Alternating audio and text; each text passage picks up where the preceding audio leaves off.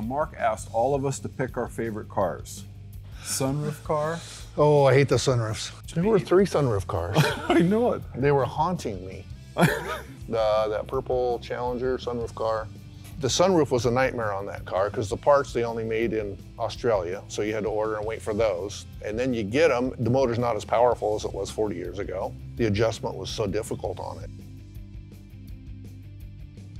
So of all the cars that were there, I decided on the 70, 426 Hemi, 4-speed, top banana yellow Charger. But look at this one, top banana, Hemi. That's the same year as Mark's first Charger. Yeah, the full wraparound. I guess that's what Mark likes about them. Yeah, I think it looks good. Look at the mirrors on this.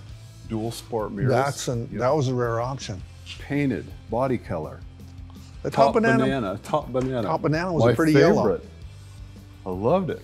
My car was top banana, right?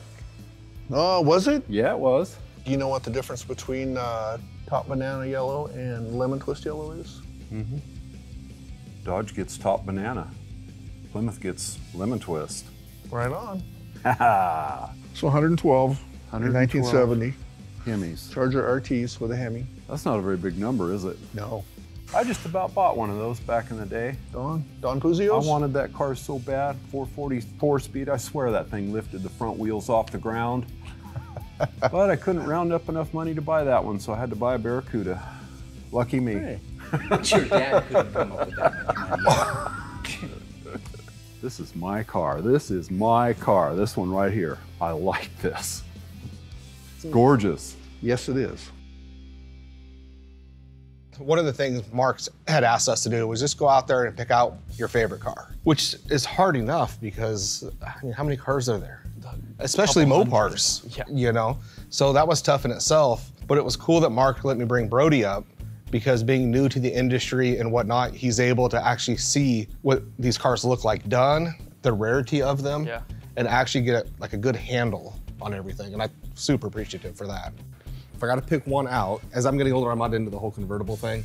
You know, so, you know, this is great. It's got a Hemi, red, no sunroof. See, that convertible is like midlife crisis thing. Mark went through it for years. Everything was a convertible. Couldn't just get a nice sunroof. This, another Hemi, 4-speed, gorgeous car. Not a huge fan of the black, but still a gorgeous car. So we walked past all these different Hemi cars, car after car.